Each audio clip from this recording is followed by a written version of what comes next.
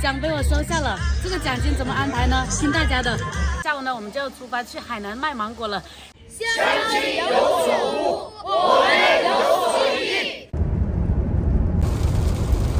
我们又来湖北了，这一次呢，咱们是过来领奖的。对，因为去年我们过来参加湖北这边举办的三农直播大赛，我们都获奖了。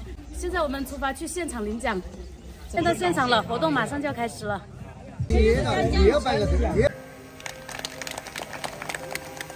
直播带货优胜奖，乡野丫头，鄂东老男孩。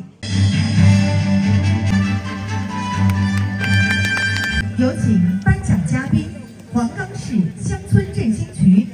我们来自乡村，扎根乡村，通过一根线把大量的农产品送进城。我们是行走在乡间的货郎，我们带着农民线上赶集，不出村就能把农产品变成现金。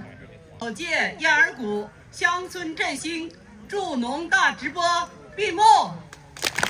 自由活动，并于中午12点之前到达康养中心餐厅就餐。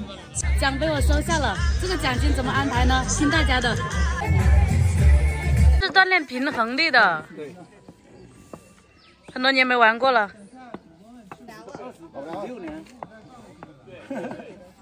我们的颁奖活动已经结束了。上午呢，我们在燕儿谷游玩一圈，下午呢，我们就出发去海南卖芒果了。大家一直在问我们的海南金黄芒什么时候上架，过几天大家就可以品尝到喽。祝我们下见！